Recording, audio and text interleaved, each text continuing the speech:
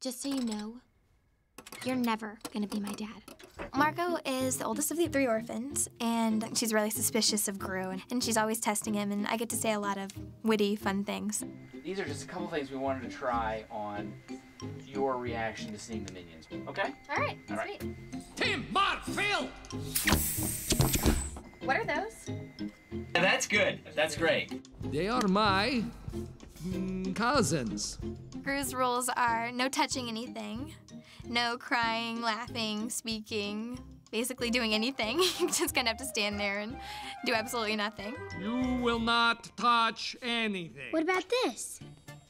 Ah! Edith likes to touch lots of things when she's told not to. Can I drink this? Do you want to explode?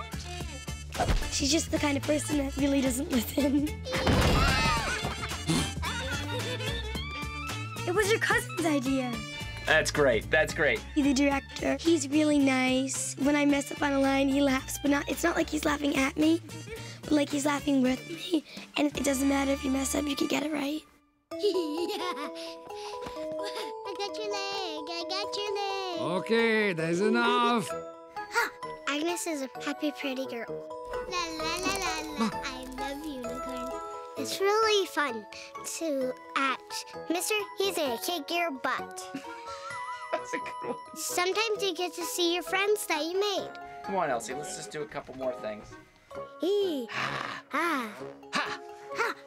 Really, you like giggle? Because my dad tickles me. You're funny. I have a really great dad, so I know it's important for Agnes to have one too. Come on now, it's bedtime. Did you brush your teeth? Let me smell. You did not. I think Despicable Me is so much fun, and I am happy to be a part of it.